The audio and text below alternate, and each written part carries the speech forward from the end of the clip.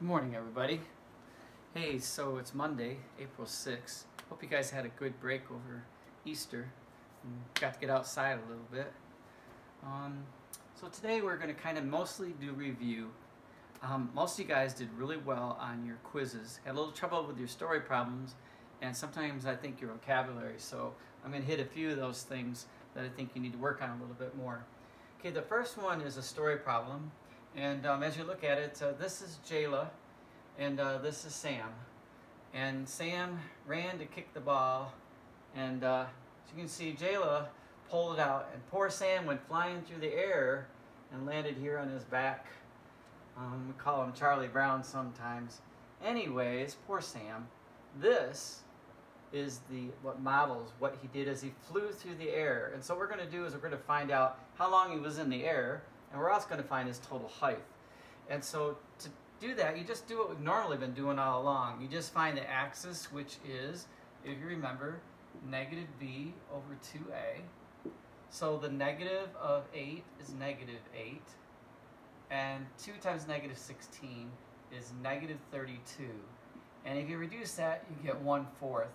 And you can use 1/4 or 0.25. I actually think that it's easier to use the fraction, so that's what I do.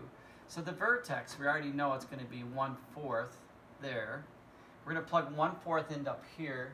1/4 squared is 1/4 times 1/4, which is 1/16.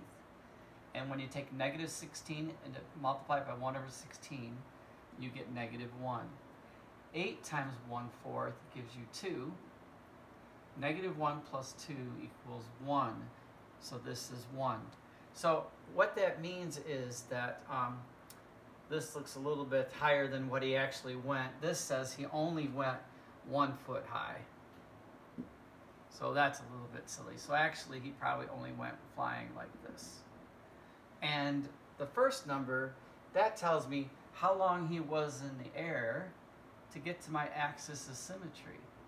So if this was 1/4 of a second, then that means the other half was 1/4 of a second. And so the total time he was in the air was 1/2 of a second. So really it shouldn't have hurt that bad because he didn't go very high and he was in air. So Sam, you're just whining. So that's the first one. I just want you to see a story problems. Just because they got words in them doesn't make them tough. All right, so here we go, the next thing.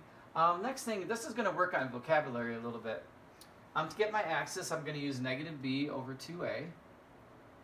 Rotten banana over 2 apples. So the negative of negative 6 is 6. 2 times 1 is 2. That equals 3. A lot of your mistakes on the quiz was you did not take the negative of whatever this was, and so you came out with the wrong sign for this, which is going to mess everything up pretty well. It's not that you don't know how to do it, it's just not being careful. The vertex then, x equals 3 is the axis. The vertex is going to be 3. If we plug 3 in here, 3 squared is 9. 9 minus 18 plus 8. So that gives me negative 9 plus 8 is negative 1. My y-intercept is this number here, which is 8. My zeros, now the zeros are where it crosses the x-axis, and that's what we're going to get today. So we're actually going to wait on this one here until we do a little bit more work. So we're not going to worry about that for right now. But here, the axis is x equals 3. This is positive, so I know it goes up. So I'm going to go over here and put my dotted line in. This. And then the vertex is at 3, negative 1, which would be right there. The y-intercept is 8, which is way up here, which means I come across and I put 1 here. And so, for right now, those are the 3 I asked you to do. Today we're going to learn about zeros, and then that'll give us 5 points as we go on. All right, now I think today's assignment is going to be pretty, hopefully, easy for you guys. All you have to do is find the zeros, which is the x-intercepts. And so if you think about it, in the book they're going to write 0 equals x minus 5 times x plus 3. We usually write y equals that, or f of something equals that. So what they're saying is the y value is 0.